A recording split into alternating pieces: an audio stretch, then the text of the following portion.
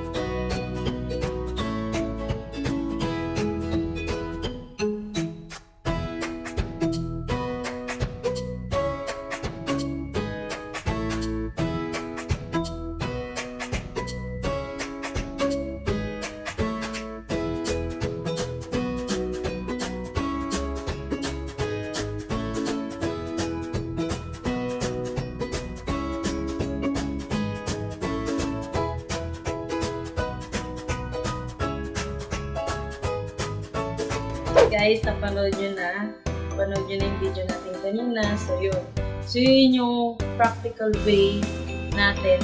So, marami na rin ako nasirang ID, pero sorry lang katapat. Nobody's perfect. So, practice lang ng practice.